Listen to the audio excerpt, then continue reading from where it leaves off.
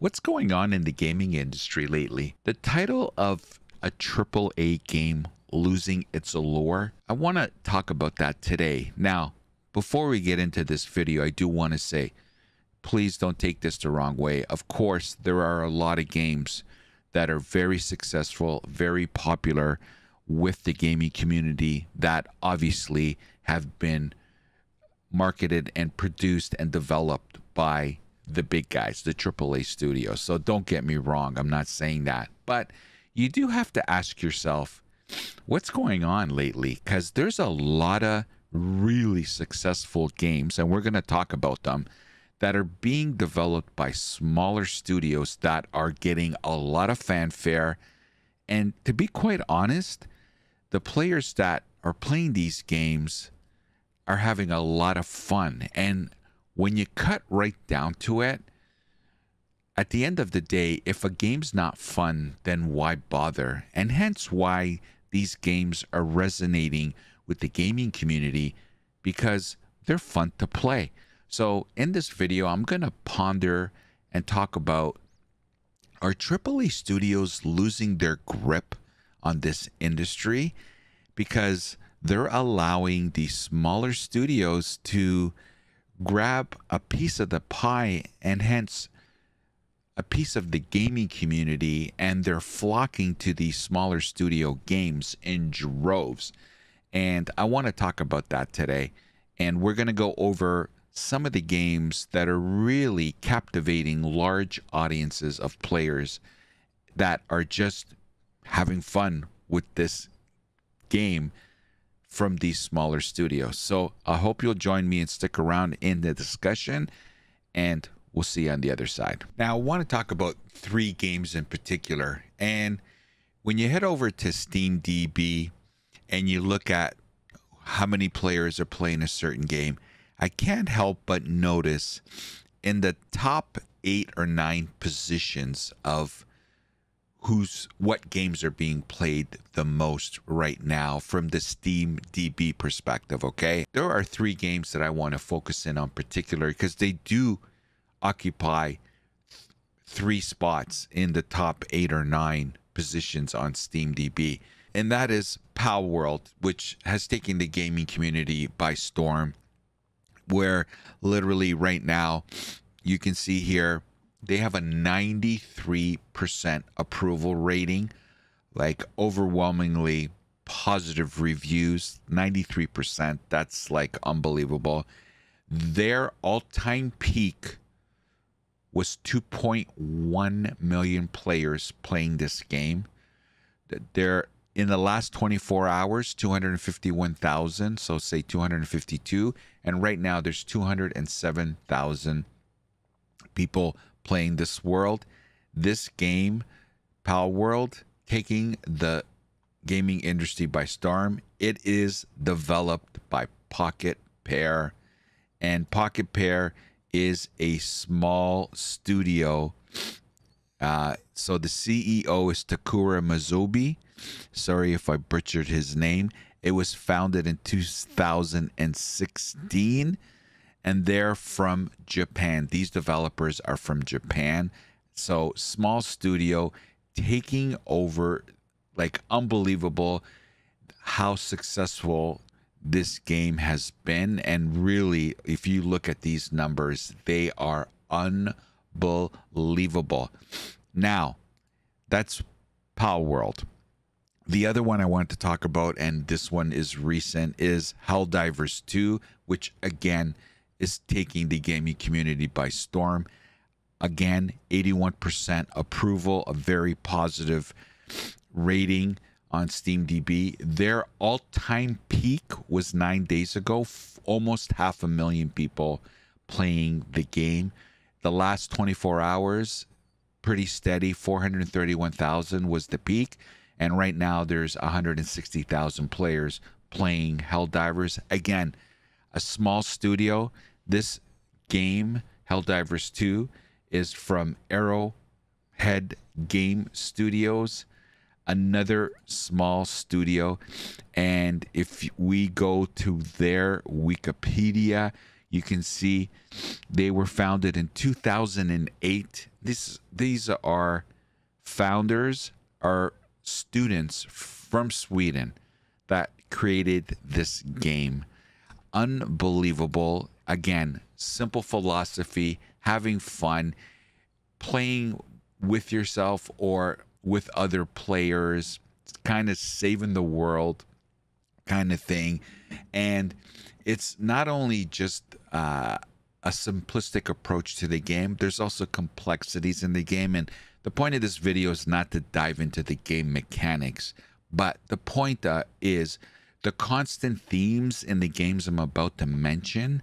Number one is the fact that these are smaller studios with really one purpose, and that is to make a game that is fun for their player base.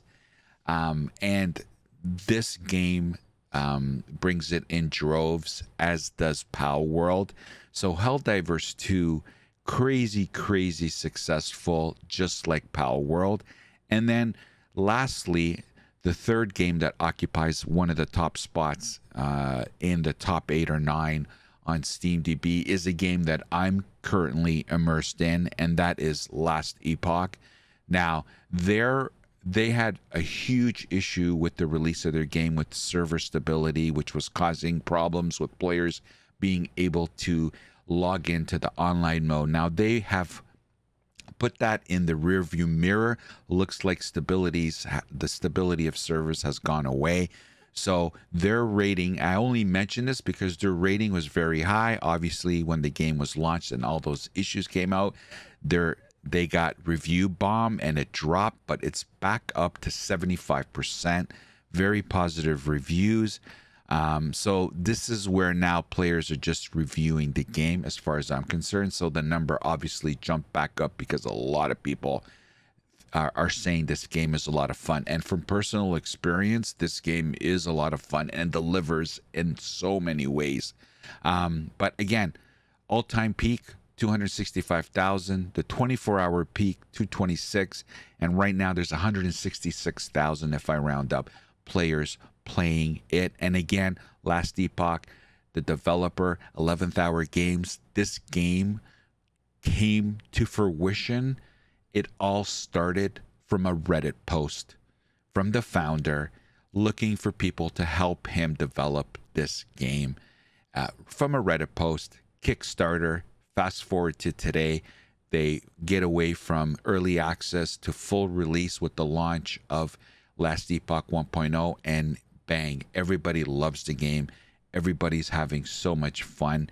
And this is where it takes me back to the question that I asked right from the beginning.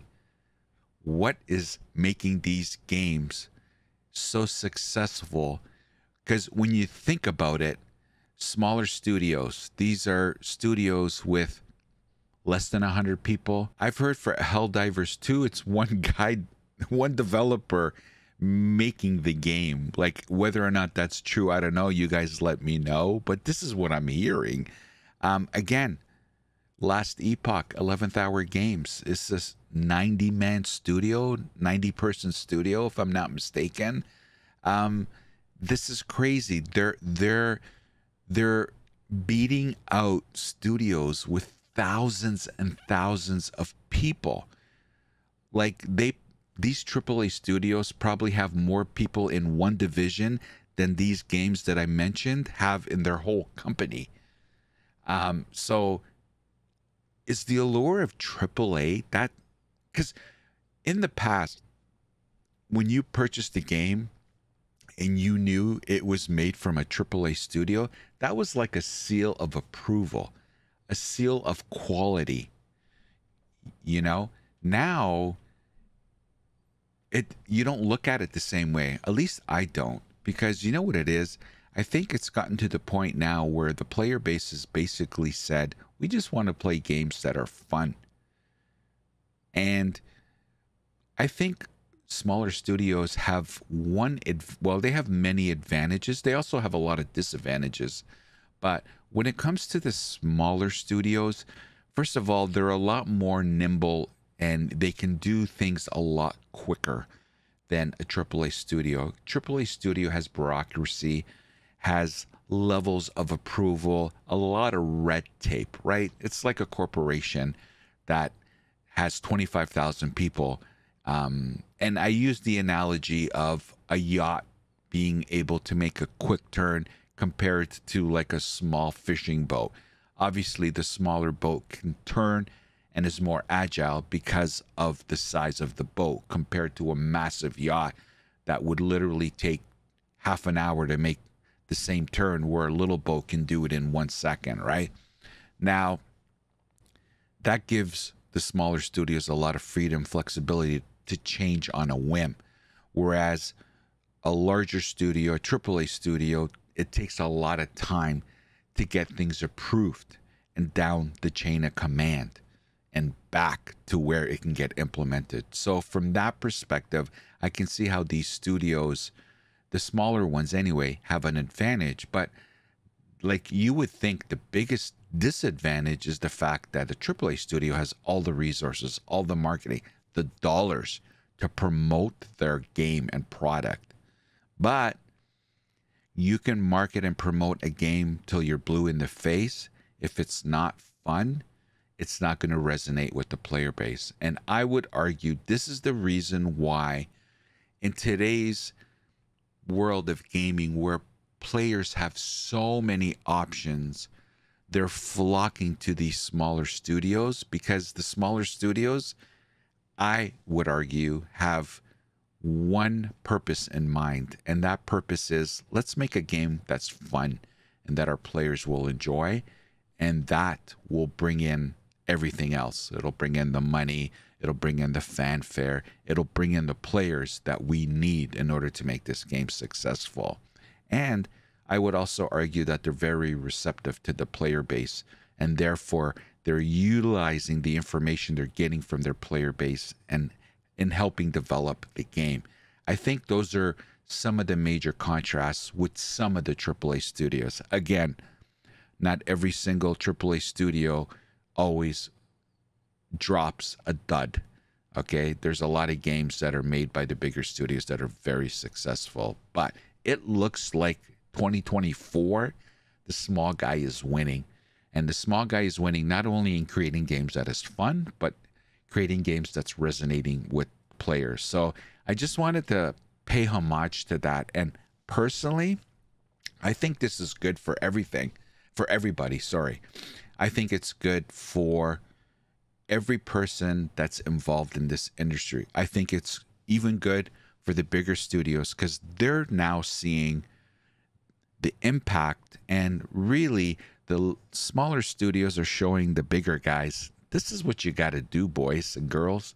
This is what you have to do. It really is a simplistic approach. Make a good game that people are going to enjoy and have fun, and that has some complexity and layers to it. And you know the expression, build it and they will come, right? And that's what I think these studios are doing. They're building a good game that is fun, and the player base is flocking to it. So on a grandiose statement, I think this is great for the players.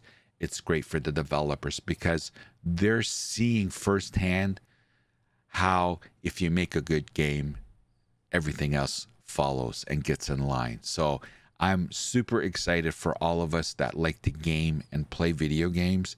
The fact that this is really changing the landscape, and at the end of the day, I think it's going to help all of us, and it's going to create better games.